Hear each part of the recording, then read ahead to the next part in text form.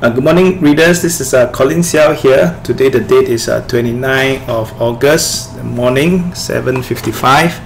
Just want to go through with you all how the STI is doing, and okay, here it goes. Okay, so we start from the chart over here in October 2011. We had an uptrend over here.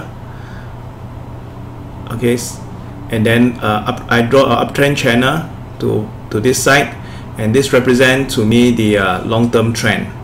Okay, from 2011 all the way up to 2013. Okay, and in the long-term uptrend there was also this medium trend which started in somewhere in June 2012, and this trend line over here was broken around June this year, and the prices went below and touched the long-term trend line, rebounded from the long-term uptrend and resisted from the medium-term uptrend line, and then now has broken down of the long-term downtrend line.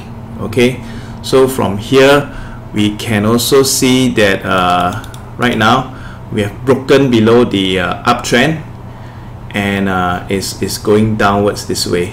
Okay, so the support, which is previously was at 3210, was broken here.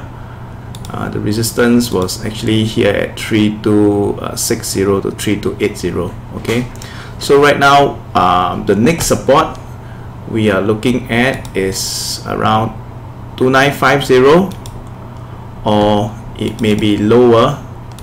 If we can do a Fibonacci projection, the next support may be all the way down to 2870, 2980. Okay, around this level. Okay, so this is a 61% retracement. Okay, 61% retracement, and this is a 100% retracement. Oh, sorry, a projection. 100% 61% projection and 100% projection of the STI. Okay, so do remain cautious because I think this move down is very impulsive. We have a 50% retracement from that, a 50% retracement level from this down. Okay, we can see down, and then 50% retracement, and then right now it's another down again. So this is my view of how looking at the STI support. Next support is 2950, and then followed by 2870 level.